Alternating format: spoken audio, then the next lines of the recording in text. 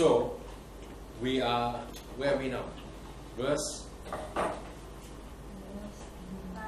9. Okay. Now, verse 9.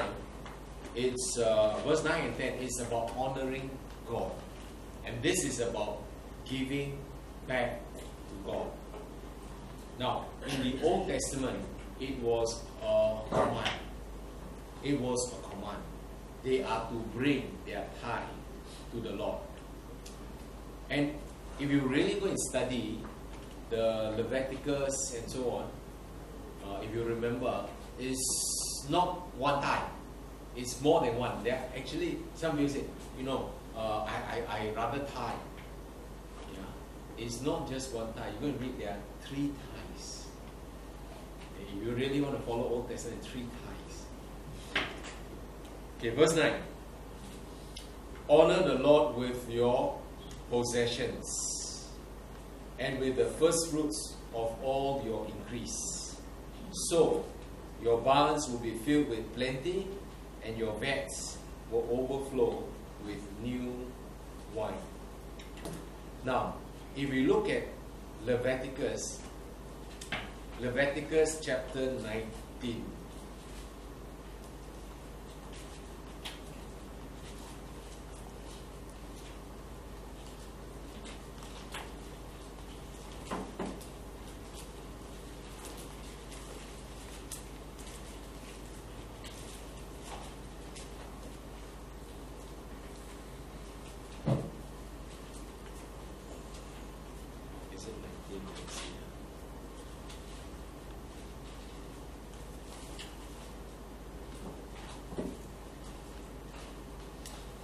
Okay, let's look at Deuteronomy 8 verse 1 and 5, sorry. Deuteronomy 8.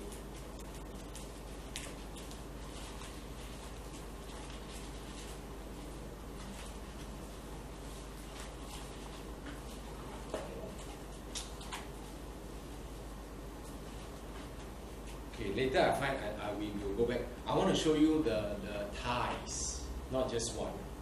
Okay, let's go back to just Proverbs 3. Verse 9, honor the Lord with your possessions and with the first fruits. Now, when you do this, it is to recognize that God is the provider. He made it all possible. But some people's favorite song is, I did it my way. But if the Lord had not given you the weather and the land, and the other elements that come with it, then where would be your harvest? You follow me? If there be locusts and locusts land on your field, wiped out, all your harvest wiped out. If there be no rain, or if there be flooding, what good is your harvest field? Nothing.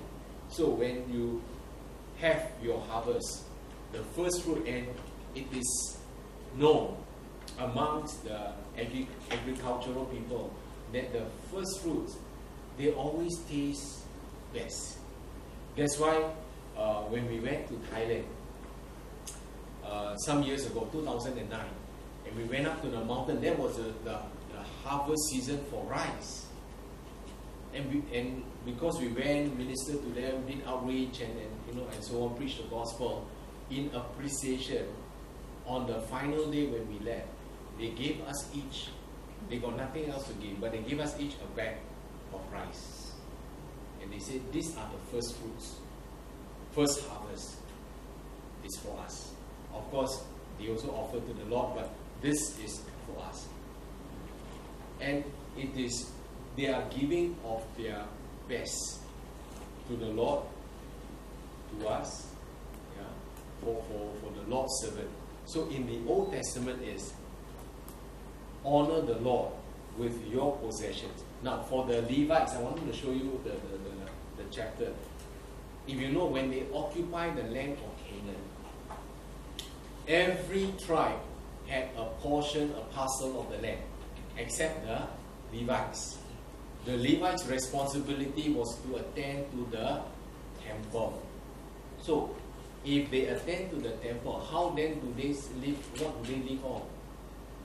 So the rest of the tribes were commanded to give their tithe, 1/10, bring it to the storehouse of the Lord, which is the temple, so that the people who minister and attend to the needs of the people spiritually, because all the 11 tribes, their needs, they bring it to the priests, and then the priest will bring it to the Lord through even the high priest. And so while they attend to these spiritual needs, their physical needs will be attended to by the tithe from the rest of the tribes. 明白吗? So, if you do that, verse 10, your barns will be filled with plenty. Your barns will be filled with plenty. That means there will be no lack. There will always be that you are, because it is more blessed to give than to receive, right? How can you give when you are not blessed? The fact that you can give is because you got more than enough. You can give. So your barns will be filled with plenty. And your vats, wine. Wine speaks of what? Joy. Wine speaks of celebration, rejoicing.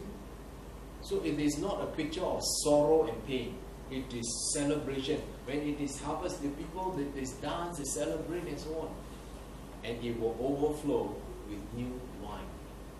Because there will be what? Grapes. Harvest. So, for us, we are not farmers. I don't see any jungles here. Yeah? But you honor the Lord in your giving. You honor the Lord in your giving and your barns. And these barns of yours is not referring to your POSB bank. Not referring to your stock market. Your property portfolio. No. Yes, you might have material blessing, but your spiritual bank will be filled. So it is about your credit, because whatever you do unto one of these people, you're doing it unto the Lord. And as you give to the people, as you give unto the Lord, all this will be credited to you. And your vats will overflow with new wine. New wine. You can also add to this wisdom. As you are generous with the Lord, He will add to your wisdom. He will give to you liberally. Remember, all this were conditional. To the one who seeks after Him, you will get wisdom. To the one who asks of Him, you will get wisdom. To the one who is upright, He will be a shield to you. Yeah, He will protect you and so on. And so, you will also, as you give unto the Lord, all this shall be your portion, your blessing, and your vats shall overflow with new wine. But if you look at it with your human eyes, then you say, no one, I still didn't get my second condominium. I still didn't get my car. I still didn't get the job that I crave for. My bank account still near to zero. If you are looking at it with your physical eyes, then you are trying to generalize. Now, God has His reasons. Some people are blessed beyond their socks. Some are not. But here, we are not looking at just physical blessing. We are looking at spiritual blessing. And this is not a formula. So some people say, I put $10 in. God promised 10 times. I should get back $100 this week. Then it didn't happen. Then how? So, if you look at it with spiritual eyes, you will know. So, let's move on. We can talk about giving another time. Verse 11, chastening of the Lord. My son, do not despise the chastening of the Lord, nor detest His correction. The chastening is disciplining. The correction is also instruction for discipline. And sometimes we do walk off the line. we go off course, and then we get corrected to come back to the course. That is okay. And in the process, of course, there must be repentance. But some people are so proud, they despise the chastening. That means I can do no wrong. I can do no wrong. Mistake also want to apologize. Now I tell you, I was in a room with another pastor talking to another guy. It is about some agreement and so on. So this guy was being rebuked by the pastor. You didn't do this. But then the guy looked at the contract. But that's not what the contract said. So after we had a break, then the pastor then admitted to me, hey, actually, what he says is true. He's right. This pastor is wrong. But we went back to the meeting. He did not admit, he will continue to make his stand and insist until the meeting ended in a stalemate. So again, I'm saying, it doesn't matter what is your title. Bishop, archbishop, pastor, elder, whatever. But you are doing it in the presence of God. He is watching. So, sometimes it is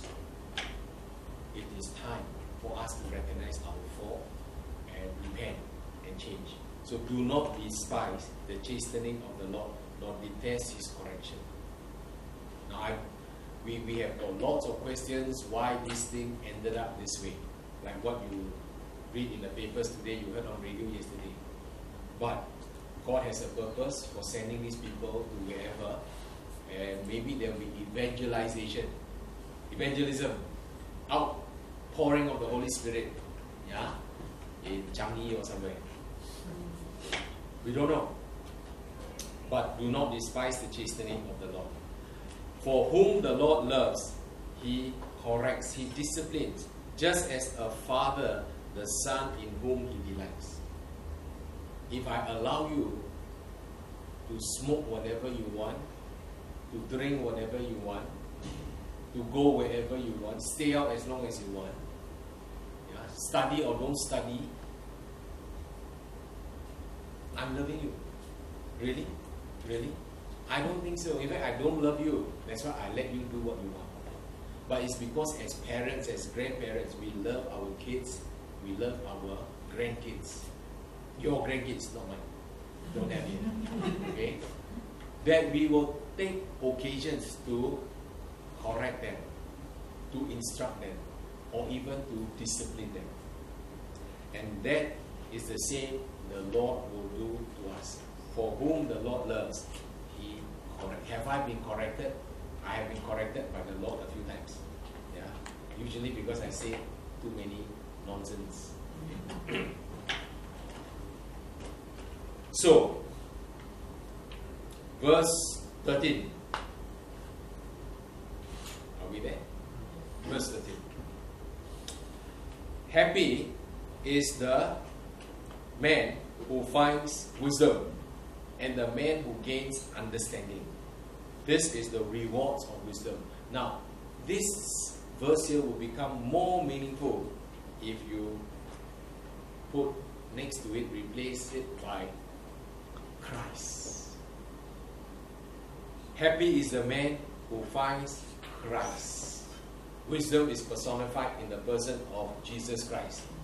Happy is the man who finds Christ, and the man who gains wisdom. For her proceeds, these are the benefits of wisdom. For her proceeds are better than the profits of silver, and her gain than fine gold. Solomon should know this very well. Solomon was the richest man, right? He had everything. But thank God he asked God for wisdom at the beginning. And towards the end of his life, when he wrote Ecclesiastes, what did he say? Meaningless, meaningless. Everything is meaningless. Chasing after the wind. Right? But some people say, of course you can say what you want. You enjoy all of your life, then now you say all this. I haven't enjoyed my portion. But still, it is the experience of someone who has gone down that path. And he said, please don't. Please don't. So you find Christ, you gain understanding, and the proceeds or the benefits are better than all these precious stones, better than silver, better than fine gold. She is more precious than rubies. And all the things you may desire cannot compare with her. Length of days is in her right hand, and in her left hand riches and honor. Length of days is in her right hand. So again, it gives us an indication of someone who has got Christ, someone who has got wisdom, and the portion in that person is he will have a long life. Now usually the other thing is the left hand. Left hand is always negative, not so good. But in this case, even the left hand has got riches and honor. In the left hand, riches and honor. These are the rewards of wisdom. Her ways are ways of pleasantness, and all her paths are peace. These are good qualities of life. Her ways are ways of pleasantness and peace. So the two P's there, pleasantness and peace. And I can think of Jesus. Yeah. He can't give what he does not have. Peace, peace, I live with you. Yeah. Because he has peace. Everyone else was panicking in a boat. Wow, going to sing. But he was resting in the Lord. You can say sleeping, but he was resting. Do you think he wasn't aware of what's happening in the boat? I'm sure he was. But he had peace. And he was pleasant. He was pleasant. He did not hold Peter by his neck and say, you deny me 3 times, huh? You say you didn't? Yeah. He was pleasant. He wasn't rough. He only showed his anger when he found that the house of the Lord was turned into a thief of dens. No, a den of thieves in Matthew 21. Oh, that time he really got angry. This is righteous anger. But for the right reason. But other than that, Thomas said, no, I don't believe until I feel and touch you. Slap you, man, been with you 3 years, you still don't believe. But come, touch and see. Right? Jesus is pleasant. Okay? Anyway, there are more things you can find out about Jesus as you read the gospel. But her ways are ways of pleasantness, and all her paths are peace. She is a tree of life to those who take hold of her. And happy are all who retain her. Now, if you read even from Genesis, was there not a tree of life in the Garden of Eden? There was. Jesus was there. But because Adam and Eve, they sinned, better ask them to change address, move out of Garden of Eden. Because if they stay in their sinful nature and they partake of the tree of life, you know what would that mean? Means forever. Tree of life, that means live forever, right? Forever they will be in sin. So it is the mercy of God that they were removed from the garden, that there will be a chance for them to repent and come back in God's design for reconciliation, for redemption, that they can come back into His garden, which we read in Revelation 21, 22. Then they come back. But if they had remained and they went to take that fruit, forever and ever they will be in sin. And so that is the mercy of God. And you can read all the way to Revelation. Yeah, we don't have time to go through all this, but you can read all the way to Revelation. You will find again the tree of life. in Revelation 21:22. Okay? So let's continue. Where are we? Verse 18. She's a tree of life to those who take hold of her, and happy are all those who retain her. Again, you see effort required. She is a tree of life to those who take hold, go and take possession, and happy are all who retain. So not only take, but keep it. Take the word and keep the word. Apply the word. Now, the Spirit of God will not open the word of God to lazy minds. Understand? I repeat, the Spirit of God will not open the word of God to lazy minds. If you are so lazy, then you expect suddenly, wow, you can remember this verse, quote this verse, and so on. You know, like computers. Rubbish in, rubbish out. Right? Nothing in, also nothing come out. So you must make effort to take hold of her and then to retain her. Effort is needed. Okay, now, verse 19. God created and sustains with creation by wisdom. So we go a little bit into creation. The Lord, by wisdom, founded the earth. By understanding, He established the heavens. You don't believe me? You go and read Genesis chapter 1 again. You still don't understand how He did it, but you know it is the wisdom of God.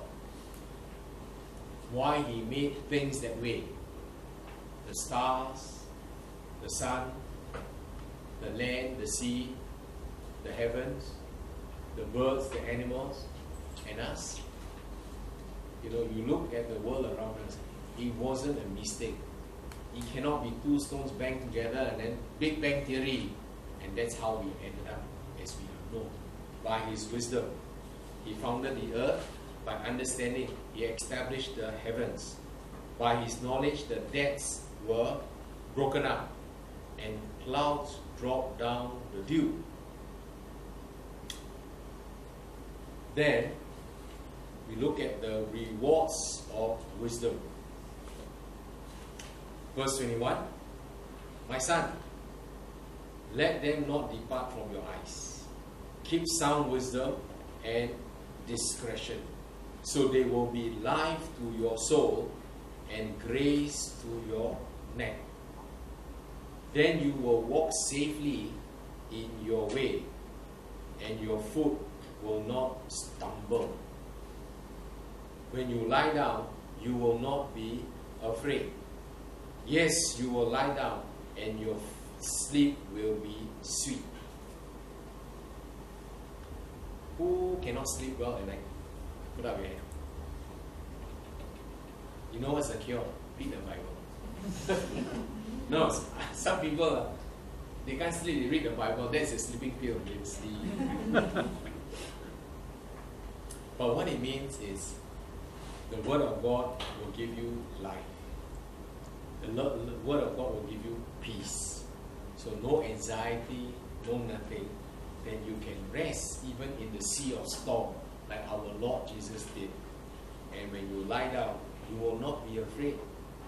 Your sleep will be sweet. Verse 25. Do not be afraid of sudden terror, nor of trouble from the wicked when it comes.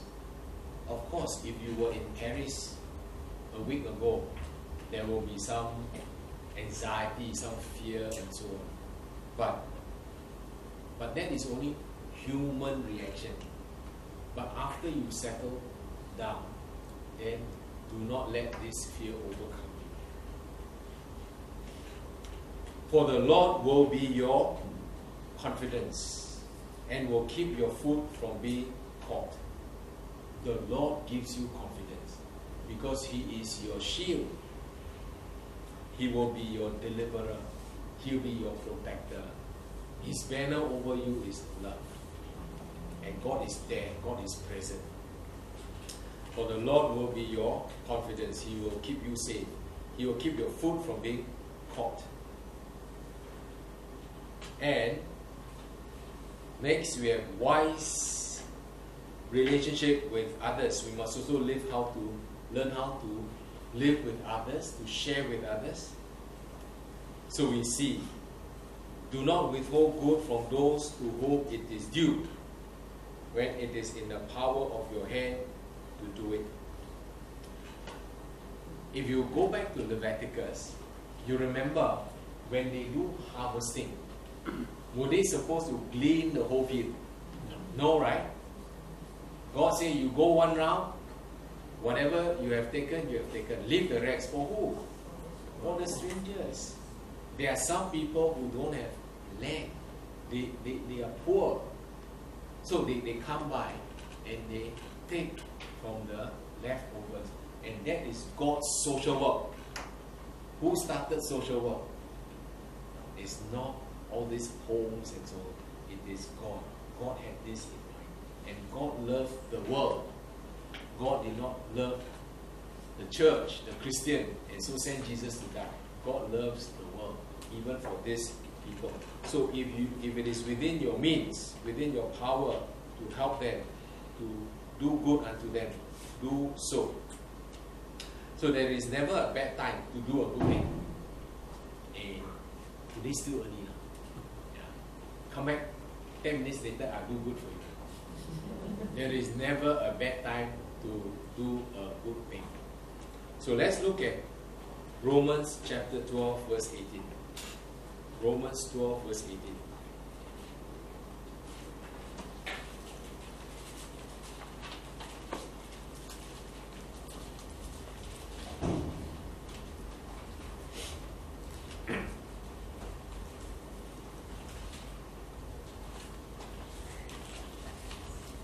I always keep this verse with me. Romans 12:18. If it is possible, as much as depends on you, live peaceably with all men. A lot of things to learn from this. First, it means sometimes it is not possible. You understand? Some people are just very difficult to get along with. I'm talking about in the church. In the church, amongst believers. Wow, irritating eh? Ask stupid questions, do stupid things, and irritate the rest of us. If it is possible, as much as depends on you. Read this again. The onus, the responsibility, the initiative should come from me. Because if I depend on the guy who is irritating me, it will never happen. You understand? Because he is still irritating. But let's exercise grace and mercy. So as much as depends on me, it takes effort on my part. Live peaceably with all men. Live peaceably with all men. But this pastor, I know. I'm telling you because I move around with them and so on. I want to tell you, not because I want to put down, but I'm saying we are humans. And even people at the top, yeah, he's right. He's right. He's always right. And he said, I don't care. I really don't care. I will tell it to your face. And he makes the staff working with him all work and live in fear. But he said, we produce result. Because it is you. Because they do it in fear. But we serve Jesus in fear? No. We serve him in love and in faith. But he is a go-getter. He wants, that's why they go for the biggest church, they go for this, they go for that, and so on. Yeah. When you are at the top, the devil can't miss. He's aiming for you. You understand? The devil aims for you. And who do you think the devil wants to shoot? The one at the bottom? No, he scattered the shepherd. And, no, he destroyed the shepherd. He scattered the sheep. Okay? So I'm telling you, real people. So that's why I always remind myself, nothing else, but just try to live peaceably with all men. And I think if you do the same, I think this is going to be a better world to live in. I must get my right. You're right, you're right, you're right. According to the law, you're right. But where's the grace? So, let's live peaceably with all. Since we're still in Romans, let's look at 13 verse 8. This I like about Paul. Owe no one anything except to love one another. I owe you nothing. You owe me nothing. Yeah. I owe you. If there's anything I owe you love. Love you. Okay. That means if I owe, I must pay back, right? If I owe, I must give back, right? So what do I owe you? I owe you love. To love you. Except to love one another. For he who loves another has fulfilled the law. Not to abolish the law. To fulfill the law, because the law in Deuteronomy chapter 6, what did God say? Love God with all your heart and mind and soul and so on, right? And also, it also extends to the people around you. So, when you do that, you are fulfilling the law. Back to chapter 3, Proverbs. Verse 28. Do not say to your neighbor, go and come back, and tomorrow I will give it when you have it with you. Do not devise evil against your neighbor, for he dwells by you for safety's sake. Do not strive with a man without cause if he has done you no harm. So don't go and look for trouble. You know, go and look for trouble. It doesn't concern you, but you kepo king. Yeah, must go and... Now, if you go back, you go and look at 2 Chronicles chapter 25, I think. 2 Chronicles chapter 35, sorry. Verse 20 to 24. But let me just give you a quick summary. If you remember, this was King Josiah. He was okay. He was okay. He was in Judah. And then this Egyptian king, I can't remember his name, he wanted to go and attack the one king in Babylon, near Euphrates River there. It doesn't concern Josiah. And then he went to approach the Egyptian king, didn't want to attack the Egyptian king, who was going to attack Euphrates. The Egyptian king said, hey, 不关你的事. None of your business. Please go back. It doesn't concern you. But Josiah insisted on staying and fight. And you know, the arrow of somebody shoot wrongly. Landed on Josiah. And then he called his soldier, take me home. I'm hit. And he died. The Egyptian king got no problem with him. He wanted to attack the Euphrates, the Babylonian up there in Euphrates, but he came home and he lost his life. That is one you can read in 2 Chronicles chapter 35. So do not strive with a man without cause if he has done you no harm. That is wisdom, basic wisdom. Then, next, do not envy the oppressor and choose none of his ways. You know who is the oppressor? The violent man. Please don't admire him. Please don't appreciate him and say, wow, I want to be like you. Bible says, do not envy the oppressor and choose none of his ways. Because I rather follow the way of Jesus. He is gentle, he is kind, he is love. Next, the last part, the contrast between the righteous and the wicked. Verse 32, for the perverse person is an abomination to the Lord. The perverse person represents everything that is not righteous. Perverse. Perverted. Yeah, the word is an abomination, detestable before the eyes of God. But his secret counsel is within the upright. His secret counsel, God's counsel, is with the upright. Secret, that means where? Inside. Where? In your heart.